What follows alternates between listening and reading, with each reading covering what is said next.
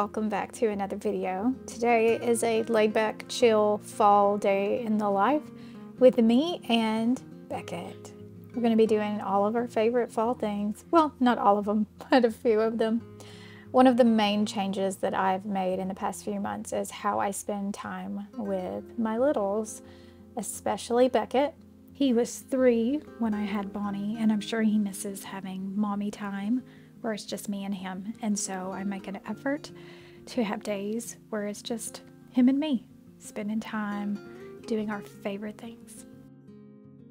One of our favorite things, especially in October, is to carve pumpkins. I always let him pick the design, and then I let him help the carving process. But of course, he's just 4, so I don't let him go crazy on it, but he does get to help. And then we always take the seeds out and we save them. I'm going to show you what we do with the seeds here in just a little bit.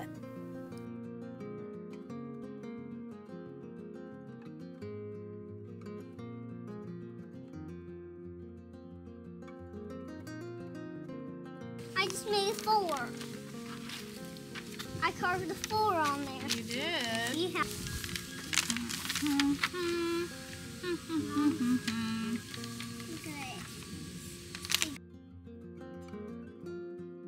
I bought this electric carver from Walmart. Now, it's not that great, but it's definitely better than just using the little carving knives that come in the kits.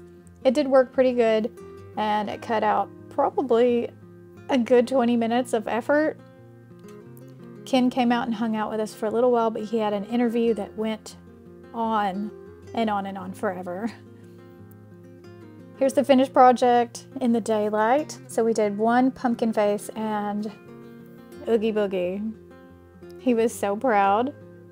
Then he wanted to ride his new tractor that he got for his birthday, which looks exactly like Ken's New Holland. It even has the New Holland stickers and everything on it. Comes with a trailer. I got it at Best Pro. I will link it in case you have a little who likes farm equipment. Lily was living her best life outside. Can I see you? No, you're camouflaged. You have to wave so I can see you. There he is. There's Beckett. Go. Oh, where'd he go? Oh, there he is. Oh, where'd he go? There he is. Then we came inside, and here's what we do with our pumpkin seeds. I'm sure many of you have done this before. So we bake them in the oven, and you can make them sweet. We prefer to make them savory. So I dry them off as good as I can. He was impatient. Normally I let these dry out overnight. He wanted them right now. So I dried them as best as I could with a towel, and then I put them in a dish, and I added some butter, of course. And you can add any seasonings that you like. Porking Good actually has really cool seasonings. This is not sponsored. I just was giving you a little info there. I just put salt, garlic, and I also love Worcestershire sauce. Just shake a little in there and then stir them up. Then you're gonna preheat your oven to 350. Then put these on a baking sheet and stick them in the oven for about 15 minutes if you've let them dry overnight. If they're wet like mine were still a little bit wet, they could probably go for 20 minutes. And every 5 minutes I would toss them on the baking sheet, sprinkle a little more seasoning on there, put them back in the oven, another 5 minutes, same thing, another 5 minutes, same thing. And they turned out great, nice and crunchy. But like I said, I only did mine for 15 minutes. They could have used another 5 minutes.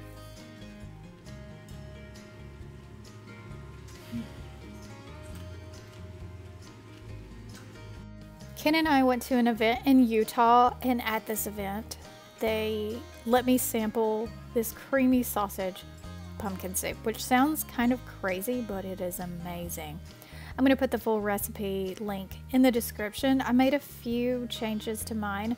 They use avocado oil. I use bacon fat. They say to drain the fat. I did not. I just sauteed my peppers and onions and garlic in a skillet. Also, hey, look at my pink pans. These are exactly like the ones I always use. They're ceramic, non-stick, non-chemicals, totally safe, but they're pink. I had to have them I got them. And I don't know, they're super cute. So, like I said, I'm going to put the full recipe on the screen and in the description for you guys. It is shockingly good. It is all the things a fall soup should be. It is warm. It is cozy. It smells amazing. It just tastes like fall. I don't know how else to put it. It does use pumpkin spice caramel keto chow, which sounds crazy. You mix it with bone broth and heavy cream, and then you pour it into the soup, and it makes it so creamy, and it just adds so much to the flavor of it. I just cannot explain how good this soup is. You have to make it for yourself. Trust me. I'm very picky when it comes to soups, and my goodness, what a treat.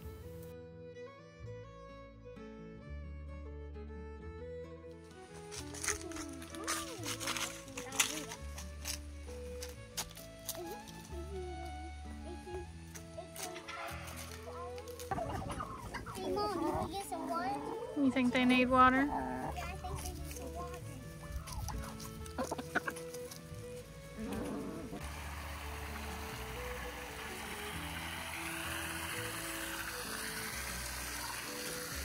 I will do it. Okay, I'm done. Turn it off. Okay.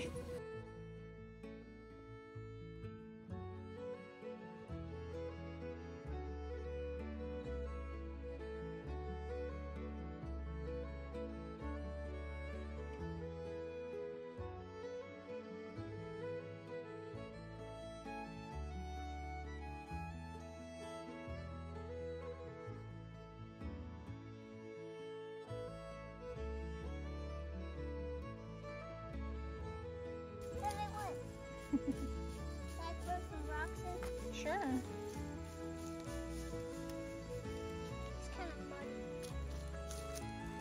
I'm gonna put it in the sun.